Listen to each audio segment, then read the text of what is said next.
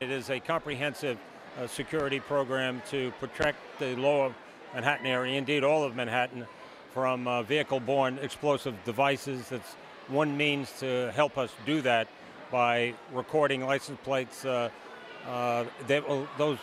plates will only be maintained in our database for 30 days. It'll be expunged after 30 days.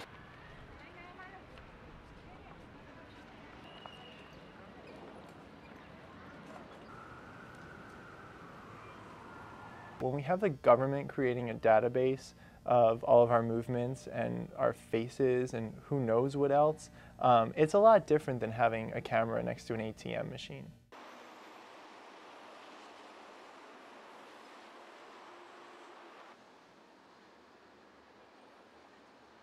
But we think that Operation Sentinel and a lot of the surveillance initiatives that the police are planning are attacks on our right to privacy here in New York.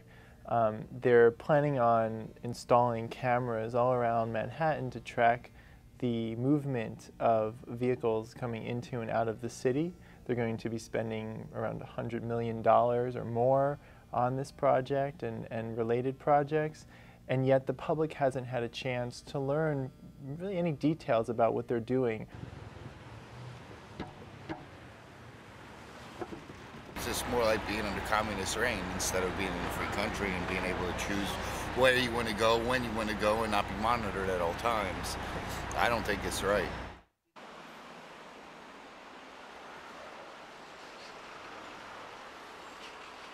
I mean, if you don't have anything to worry about, you won't worry. True? I think so.